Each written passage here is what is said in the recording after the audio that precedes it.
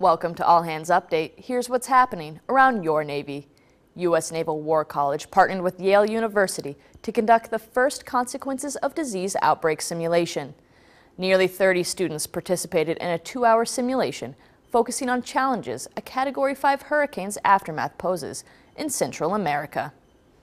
The Navy released ALNAV 021/17, which prohibits the non-consensual distribution or broadcasting of an intimate image.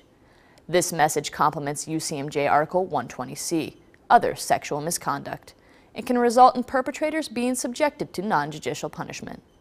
This article further underscores the Navy leadership's commitment to eliminating degrading behavior and holds sailors and Marines accountable.